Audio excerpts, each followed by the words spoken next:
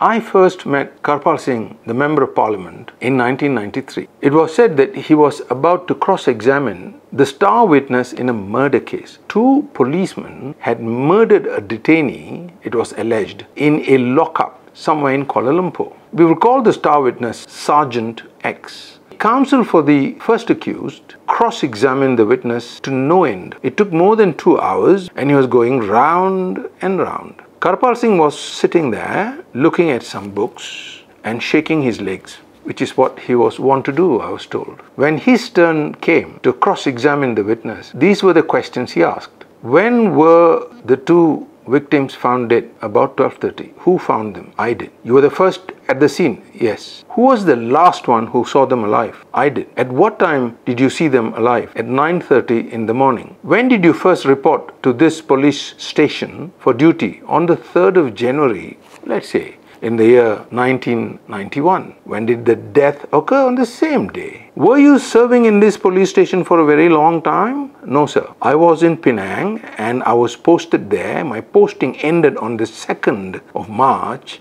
and I travelled from Penang to Kuala Lumpur to take over the duties here. I see. I suppose you travelled from Penang to take over the duties the night before? No, sir. I left Penang, in fact, at 7 a.m. on the date of murder, and I reached here at 8:45 and I reported to duty to my superior at 9 o'clock. And I was assigned this role and I took over duties, and shortly after 9 I came in, signed the books and had a look at the detainees at the cells at about 9:30. And you found them alive? Yes. Are you a superman? And the witness says, excuse me sir, what did you mean? Never mind. What car do you drive? A Proton Saga. How old is it? About 4 years old. And what was the car's capacity? 1,300 cc, sir. And you managed to get from Penang to Kuala Lumpur just under 2 hours? Yes, sir, I drove fast. How fast were you driving? Quite fast. Are you a superman? And he says, no. And that was it. He said, no further questions. And he sits. There were other witnesses. The matter went on. And then came the time, I think a week later, when I also happened to be around, when there were arguments on whether the prosecution case had been proven and whether the defense had to be called. The other side counsel made a long and impassioned argument. Karpal Singh, as usual, sat there quietly. When it was his turn, he rose and he addressed the court and he said, the distance between Georgetown and the outskirts of Kuala Lumpur is 353 kilometers. If this man was driving the car in an hour 45 minutes, he would have had to travel at 200 kilometers an hour. Since he was the last one who saw the victims alive, and there is no sign of when my clients in fact entered the lockup allegedly to murder this victim, there is no nexus in place and in time, and therefore the case has not been made out. Judgment was reserved, and I heard some weeks later that defense was not called and the men were acquitted and discharged. That is how you do cross-examination, and that's what I learned from him. You decide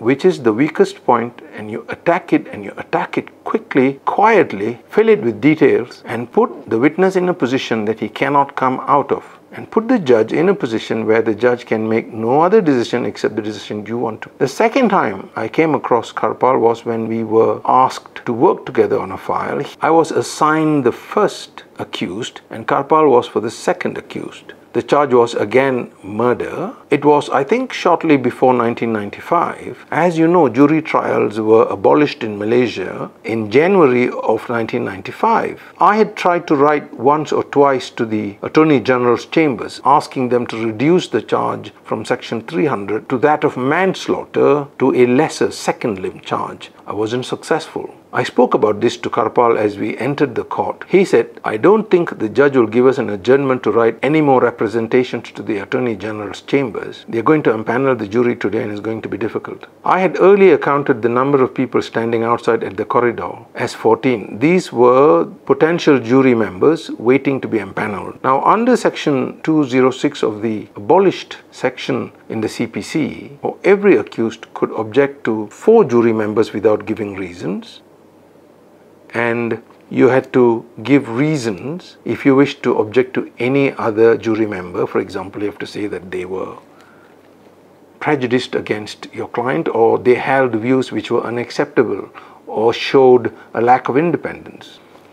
And so the names of the juries were put in a box, and the registrar of the court pulled out pieces of paper and read out the names, and each jury member was brought in, was identified, and as usual I took objections to 4 jury members and Karpal took objections to 4 more jury members. So I took objections to A, B, C and D, and he took objections to E, F, G and H. The judge was about to empanel the jury when I had a suspicion. I rose, addressed the court and said, could I please have a few minutes to confer with Mr. Karpal? And the judge said, yes, fine, you can confer while the court is in session. I spoke quietly to Karpal and said, who other people did you object to? And he said, well, I objected to E, F, G and H. I said, that's not H, that's D. You have one more chance. So Karpal rises and he addresses the judge and he says, my lord, it appears that I'd only objected to 3 because my learned friend, Mr. Ganesan, had objected to Mr. A, Mr. B, Mr. C and Mr. D. That leaves me one more choice. The judge checked his records and said, I think you're right.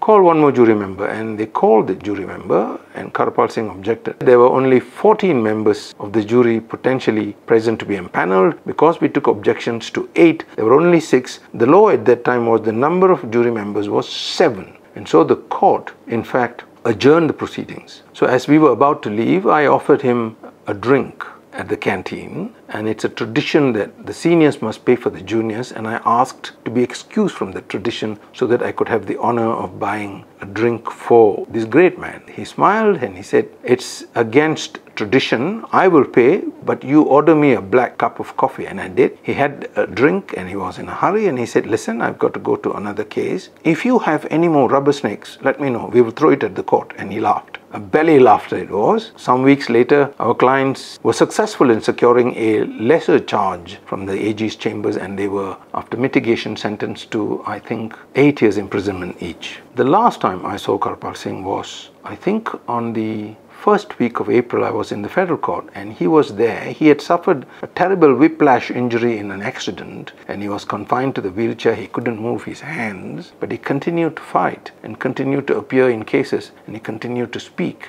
And then I heard that he had met a serious accident and had passed away. I wished to go and pay my last respects to Karpal Singh in Penang. It just happened that my car at that time began to give trouble. I didn't dare make that long journey, and therefore I called BMW and I said, my car is in for service, I need another car. And they said, I'm sorry, we're not giving you any car. I think the name of the company was Ingress. And I said, listen, I have to go and see YB Karpal and I have to pay my last respects. The guy on the other side said, could you hold on a minute? And then he said, we'll send you a car. And lo and behold, an hour later, a brand new 5 Series was sent over to us. And I drove there with my wife and a couple of friends. We managed to pay our last respects to Karpal.